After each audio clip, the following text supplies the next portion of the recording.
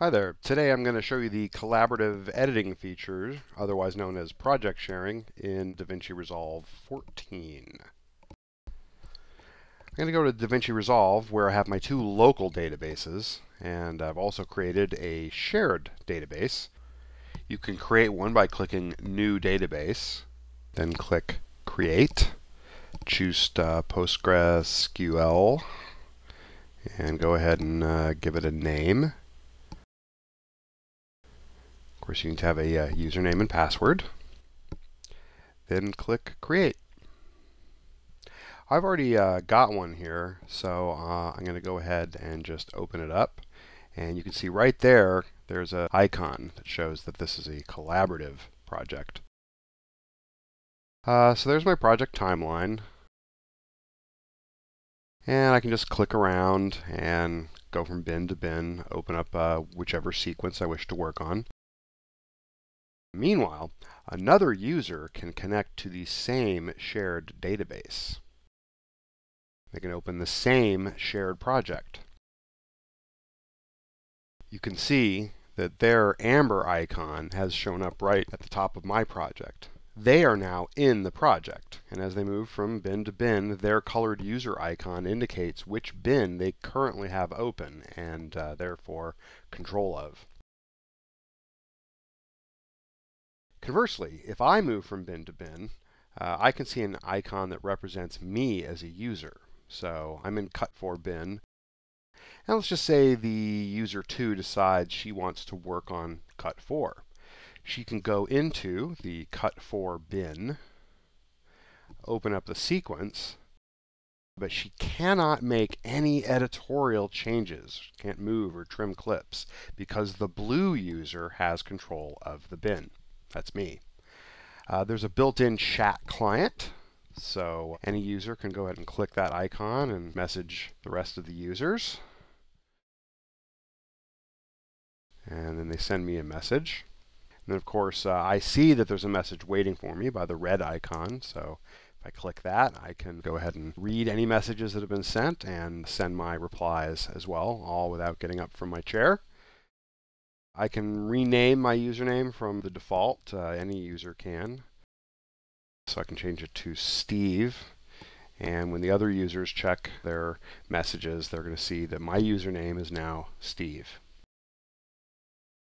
So while I can go ahead and make editorial changes, say working on this clip, I'll just make it a little bit shorter. The other editors will see an icon that tells them that somewhere in the sequence something has changed. By clicking that icon, it refreshes the sequence to reveal the change that has been made. You'll notice if I zoom in on the other user sequence, it shows the gap. Now I'll go ahead and trim that gap back to where it was and hit save. And then again, the other users see that a refresh is necessary, and when they click that button, the clip returns to its previous state that it was in when I saved my project to the database. So only one user can edit a sequence at a time, which is what you want.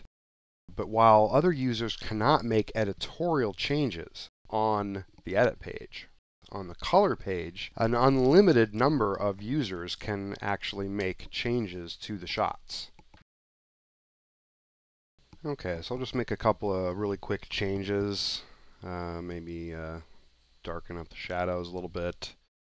Have a little bit more of a high contrast shot of this gun. As you know, we have a problem with guns in this country. They're not really lit well enough, so you have to do a lot of color grading after the fact. So there's my shot before and after. Of course, I can click that button to toggle the view. Now, the editing editor won't really see any kind of indication that there's been any kind of color grading change on the edit page. But on the color page, there is an icon on the shot showing the color of the user that is currently grading that shot. Now it's not going to update until that user clicks off that shot and goes to another clip.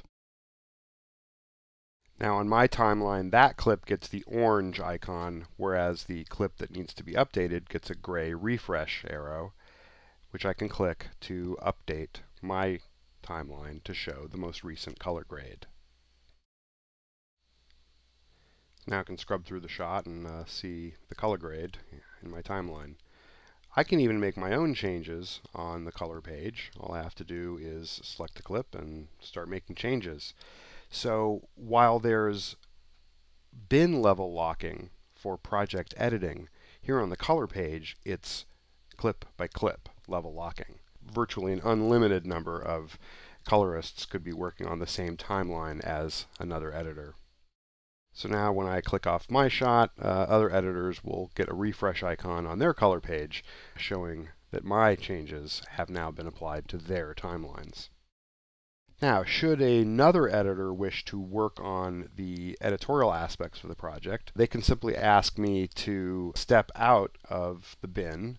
So I'll just switch to a different sequence and a different bin.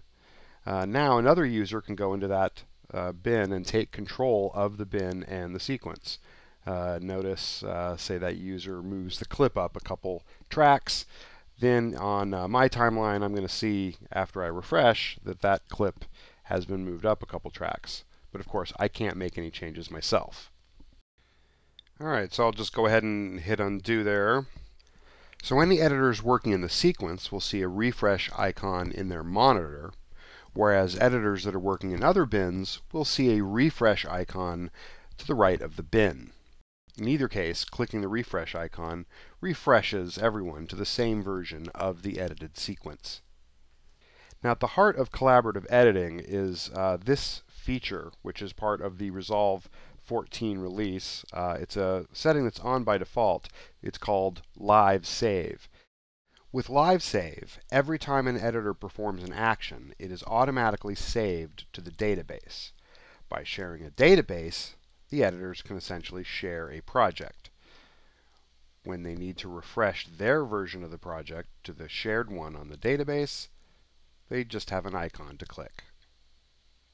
And that, in a nutshell, is collaboration in DaVinci Resolve 14. I have to say, as a longtime Avid editor, I'm really excited to see how this implementation fares in a real-world scenario with real-world editors.